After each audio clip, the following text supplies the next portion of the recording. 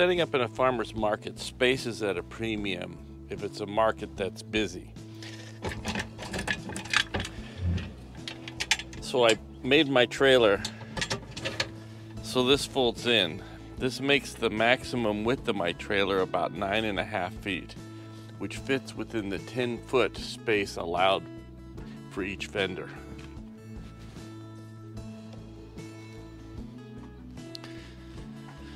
Okay, these two hatches. This hatch gives me access to inside if I have an order of knives and I want to put them in the trailer so I don't forget them. It lets me get the drill motor out in order to raise it, and my water jugs. I've got 2 water jugs in here. It's my generator. It's a Honda 2200. It's a great size. I had a 2000 and the extra 200 watts is really worth it. It's mounted up so that I can pop the vent hose off and fuel it up. It's got an hour meter on it in order to keep track of my oil changes, and that's how that works. Now, the way I keep it cool, let me show you.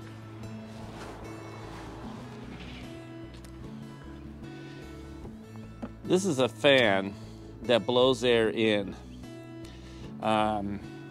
This silicone hose here takes the superheated exhaust and it gets it down the exhaust vent passageway. Not all the way, because it would take the noise all the way. It just gets it down so that this hot exhaust doesn't swirl around in this cabinet.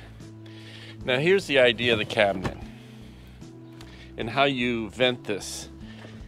The air comes in from the bottom, and the key is that you want 4 90-degree bends, however you do it, for the air that's blowing into the cabinet. You cover that with this, it's a special rubber. It's a closed cell rubber that has a high mass vinyl layer on it. And that stops the sound from going through the walls of your ducting. The 4 bends stops the sound from bouncing around the corners and coming out. Exiting is the exact same thing. It comes out down at the bottom. There's 4 bends in it. And so when this runs, basically what you hear is the vibration of it running, and it is mounted to an aluminum trailer. So there is vibration. Once the market gets started, the sounds of the market make it, you can't hear it. It works really good. And then because of the smell of the exhaust, because of all the ducting, it cools the exhaust off so the exhaust doesn't go up. I've got a 8-inch flexible hose that mounts with magnets to the bottom of the exhaust, and I run it out of the way. Depending on what market I've got determines how I route that. Okay, so let me lift it up.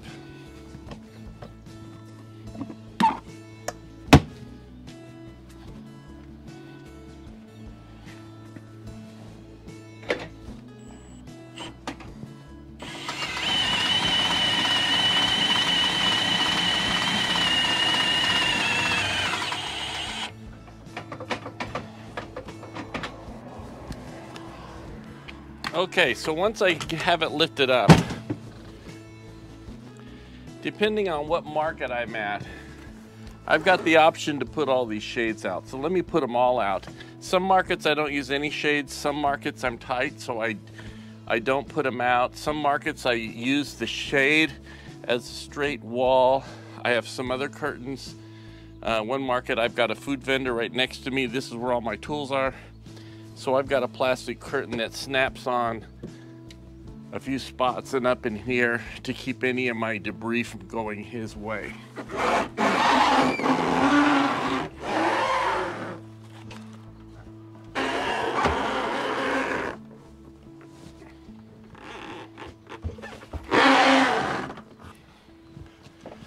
Okay.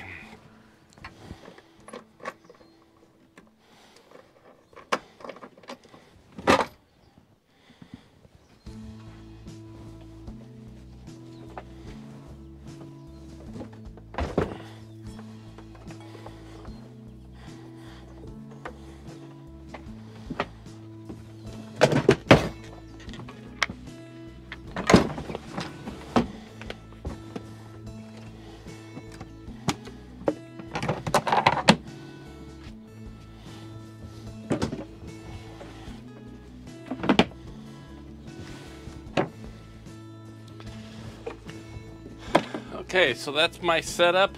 I've got a door in here. I'm able to start the generator. Let me do that. You can hear how that sounds. A little stubborn to start.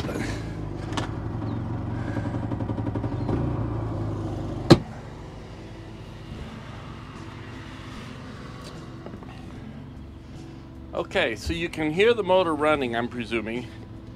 It's a little hum, but most of it is the walls and floor vibrating. Once there's conversation in the market, people walking around, a couple dogs barking, a kid crying, you can't hear the motor running. People think I'm running on batteries all the time they ask me. So this is inside my trailer. This area here is where I take in orders, unless I'm at my busier market.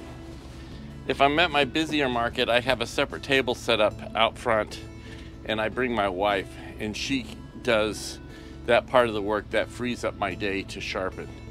I made this stick. This is a great time saver. I call it my buckometer, and it lets me lay straight edge knives along this line and serrated knives along this line, and it gives me the price for those knives without having to measure them and do the calculation. This is my box of smalls.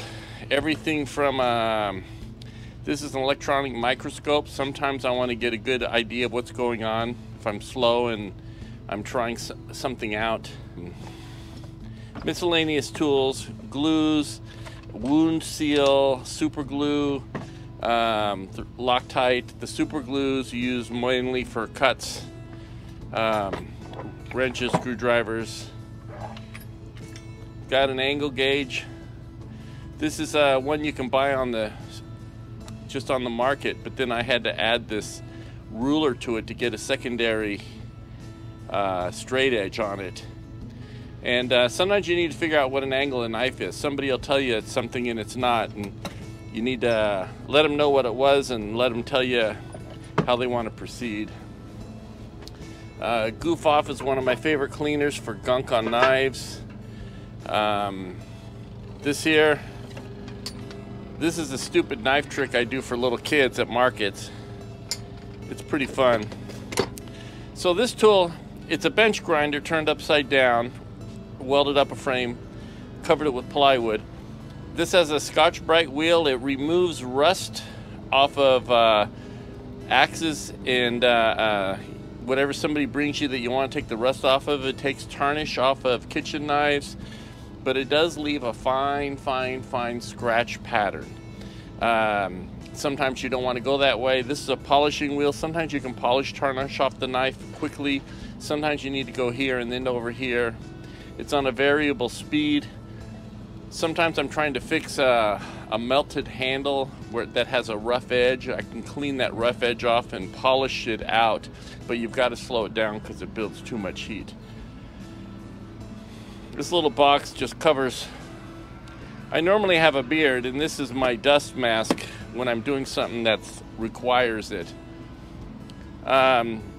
This is a 1x30 belt sander, and it usually has a fine belt on it. This belt generally stays on this tool, and it's for processes I do, so I don't have to switch them out on my other belt sander. This one's a half horse, variable speed. It has a brake. It has a slow start because being on the generator doesn't like the hard hit. It kind of causes the Jenny to choke if you've got other tools running. I can pretty much run all the tools I have here simultaneously and not choke my my generator, although it's revved up pretty high. This is water. I've got several belts here. I've got more belts than's needed by far. I was trying out some different belts, and a lot of them I don't care for, but I can't bring myself to throw them away. I'll use them. I got a stool. Sometimes, you know, it's just slow at the markets. Underneath is a shop vac for cleaning up. This here is my inside door for my generator. Gives me access to start it. This tool has these diamond wheels for doing serration. There's two different sizes. If you work on the sides of them, it's a little different radius. Sometimes that helps out.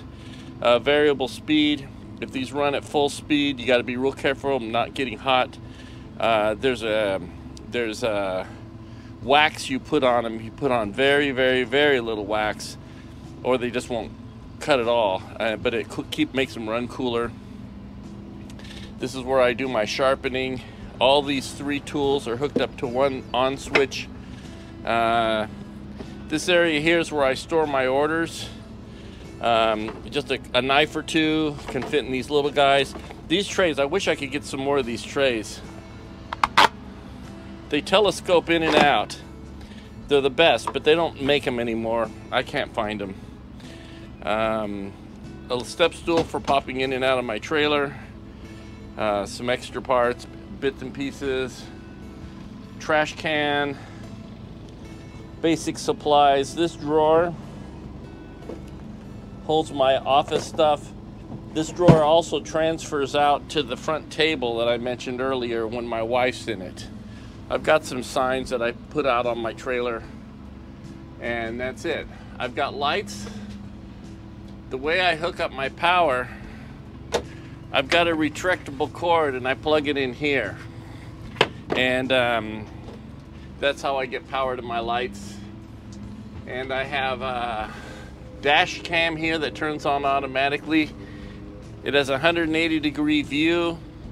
There's been a couple times something was missing from a market, and I've checked that camera thinking somebody stole it. I always go there first, I guess, and then I find out it fell off the bench and landed in a weird place, and it was my fault. It's always my fault when something like that happens. But that's the inside of my trailer.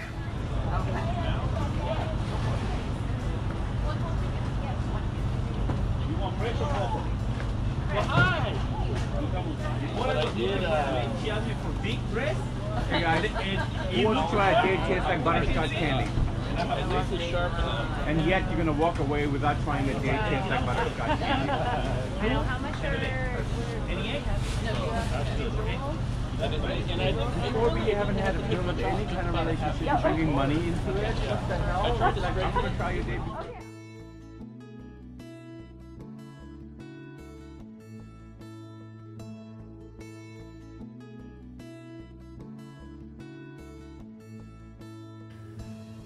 Okay, so at the markets, I've got a couple knife tricks. This one always goes over big with the adults as well as the little kids. Sometimes the adults freak out more. I tell them I got this knife. It's really a sharp knife. It's kind of primitive, but boy, it takes an edge. But when I sharpen it, I want to test it. And the best way to test it is like this. And it doesn't even leave a mark. Ba-dum-bum. Thanks for watching.